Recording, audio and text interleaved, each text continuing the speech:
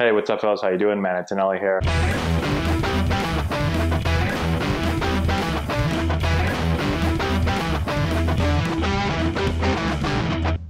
What's up, guys? Juan here. I'm here with Eddie, one of our players at St. John's Prep. He's one of our left-handed arms. So we did a lot of fastball stuff last week, so this week we're going to do some change-up stuff. So we're going to talk about the change-up, different grips, different pitch types from youth level all the way up through high school level and even college level, where Eddie's going to end up playing next year. Eddie, can you just show us the grip that you use? Yeah, sure. So I've been playing around with a lot of grips since last year.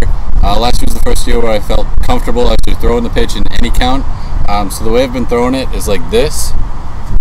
So my two left side fingers on the seams, my pointer finger and thumb kind of making a circle on the left side, and the pinky just down on the side. You can just play around with the pinky. It doesn't really matter where it goes. I'm just comfortable putting it on the kind of the bottom seam. And I'm kind of a sidearm pitcher, so when I throw it, I'm just kind of throwing it like a fastball. You're just thinking fastball, fastball, fastball, fastball all the way through. I love a little natural pronation. Can I see that grip one more time? Yeah. So Eddie gets a lot of fade and a lot of sink on his change up here. And if you see here, he kind of overlaps, almost like a two-seam look, but he has that two-seam look with his middle fingers, and then he circles, like you said, on this side. But that two-seam look, and it's a little bit overlapped on there, but that's what's going to allow that real run on his change-up, and then obviously the friction that he creates is going to allow the sink to happen. So he kind of has both going at the same time. It's a pretty filthy pitch that he throws.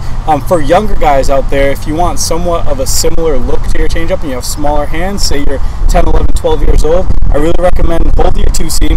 Now all we're going to do is we're going to slide over and put our index finger to the side of the seam and our middle finger right down the middle. So kind of like this. And then we're going to get our ring finger and get on the other side. All right, so it's going to be a very similar change-up for you guys who have smaller hands and can't really do the circle change just yet because you're too young. We're just not physically there yet in terms of size. So this look right here, okay, thumb right underneath to start off with. The more we fade our thumb to the side, the more sink and slice that we're going to get. So if you're right underneath it, you're probably going to get more of a split look.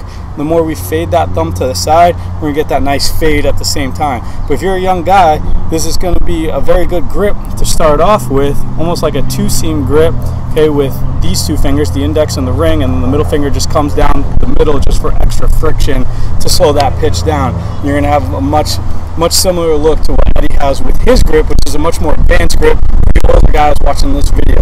Hey, thanks for doing this for me. Guys, before anything, do me a favor. Let's smash that subscribe button, like, share, comment, all that type of good stuff. I'll see you guys later.